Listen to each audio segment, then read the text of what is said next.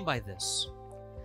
Setting expectations. Let's say, for example, a person, smart, mashallah, he's getting good grades in high school, and he sets expectations. He says, you know what, inshallah, I'm going to go to university, I'm going to study engineering, and when I graduate, I'm going to do very well. I'm going to open up my company, and inshallah, my company will become one of the best companies of engineering, inshallah.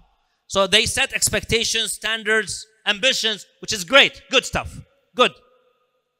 But then, for example, say they go to first year university, and let's say, for example, God forbid, something happens, and his or her father falls ill. His father falls ill to the point where the father cannot support the family anymore. He has to drop out of university and go work. Now, this individual, he might feel as a failure. You know, his expectations were, this is my dreams. My dream was to succeed. And maybe he had the ability, he had the potential, he is a smart person. But, subhanAllah, what they call it, life gets in the way. She has an expectation, this is what I would like. And sometimes these expectations could not be as ambitious. They could be simple expectations. Simple expectations. A person, for example, says, on the weekend, by the weekend, I will finish reading this chapter. And doesn't get to finish reading the chapter. Something's very simple. But yet, says, a person starts to think that, my gosh, every time I set up an expectation, something happens and I never meet, I'm a failure. I can never meet my expectations. I can never reach my goals. And even though these goals are so simple, they're simple goals. I mean, reading a chapter, I can't even read a chapter.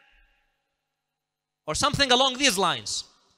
So then, what's the point of me setting any goals anymore? Khalas, people start falling down, feeling down. Think of the positive things that you have done. Don't say, I'm a loser. No, alhamdulillah. Mu'mineen, we are, especially who are the followers of Ahlulbayt alayhimus salam, we are people who inshallah will be with Imam Ali salamullahi alayhi in Jannah. Are we losers? No, Allah. Imam Sadiq alayhi salam says, كيف بكم إذا حشرتم يوم القيامة وكان علي سلام الله عليه إمامكم أين تظنون يأخذكم أو يمضي بكم؟ فقال سلام الله عليه هي الجنة والله الجنة والله الجنة والله. Imam Sadiq says to some of his companions, how about you people, Shia?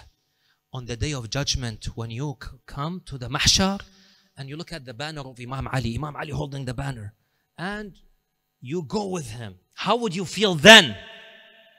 Where do you think he's going to take you? And Imam Sadiq repeats it 3 times. He said he's going to take you to Jannah, Jannah, Jannah. Imagine. Are we losers? La wallah, we're not losers. Yes, things in dunya may be difficult, correct. I may not be the successful businessman. But I'm not a loser. I am successful. I am smart. I can do work. I can succeed.